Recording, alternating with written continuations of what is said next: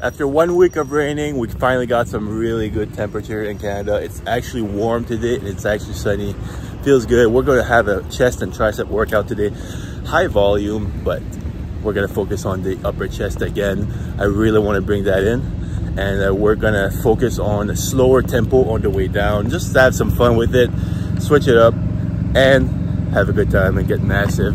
Hope you enjoyed the video. Leave a like, subscribe if you're not already. And let's get to it. All right, so here we go, ladies and gentlemen. This is the second chest day of the week because my chest is not as thick as I want it to be. So I'm really working on that to really bump up the frequency. So basically twice a week compared to once a week before. And I do a lot more volume. But I still make sure that I can recover in between sessions. If I don't feel fresh, I'm just not going to go as heavy. But today I felt really good, so I decided to go for 3 sets of 2 reps pause here with 280. That felt quite easy. And this second set felt even easier. Guess I wasn't warm enough, but I did at least 5 to 6 warm-up sets to really get the movement good with the barbell and the body warm, basically. Sometimes I warm up too quickly and the weights feel heavier because I'm not warm enough, so I make sure to do that correctly. Then lower the weight here, did 3 sets of 8 reps, paused for the size stuff. And this set was a grueler, but got it done. And I really make sure to pause and to remove all momentum. I don't want to bounce the weight off my chest or anything. I want to remove all momentum so I can get the best out of the exercise. Oh man, that took everything out of me. And then when you remove all that momentum as well, you know that you can do it yourself and you don't rely on bouncing the barbell off your chest. So it grows your confidence under the bar for bench press.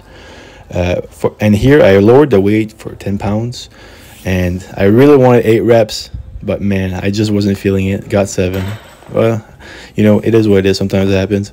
Even here, I went to 85 pounds for incline. Decided to go slow on the way down, very slow. And that puts a lot more time with attention. I was going for 8 reps, I believe. And I counted 7 in my head. I think I got actually 9 or some shit. I don't know. When I count sometimes in my head and doing the set, sometimes you're off.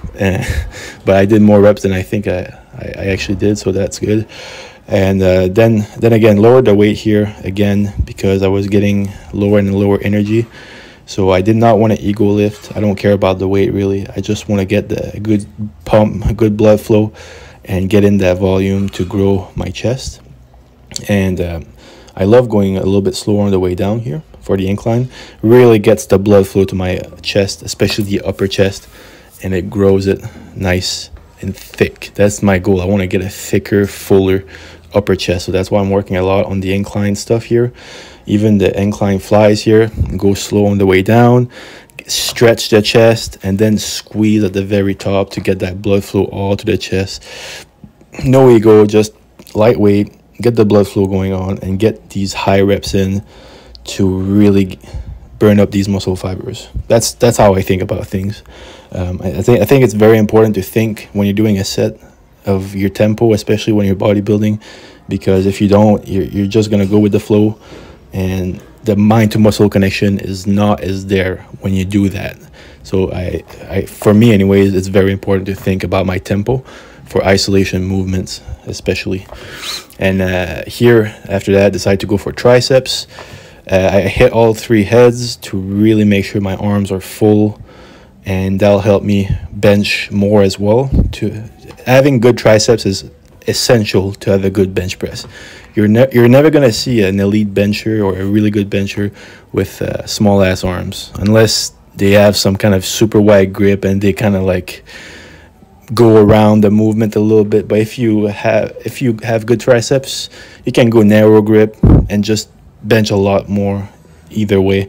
So I really make sure that my triceps are nice and full and hit every single part.